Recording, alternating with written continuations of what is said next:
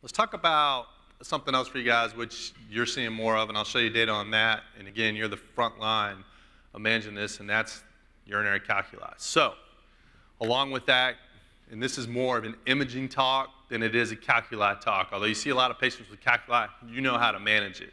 Where there's a lot of confusion out there now is with imaging.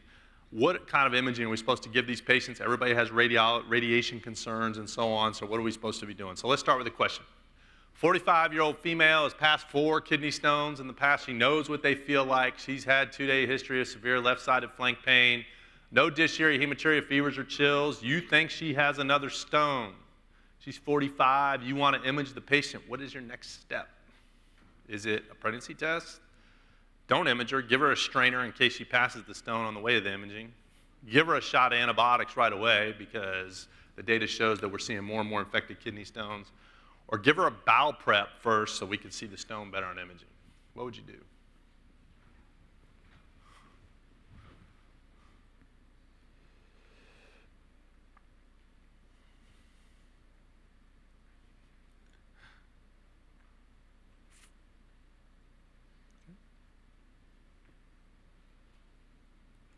All right.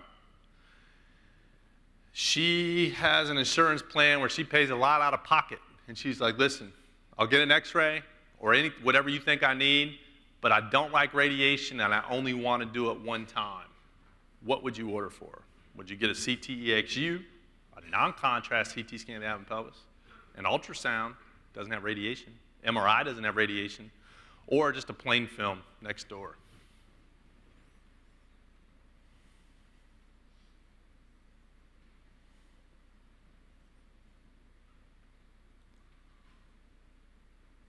Okay.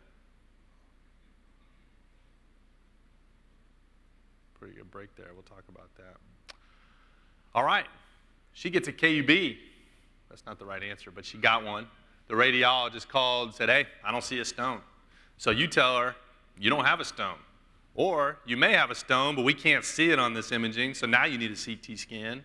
Or you may have a stone, but it's so small because we can't see it on KUB, go home and push fluids.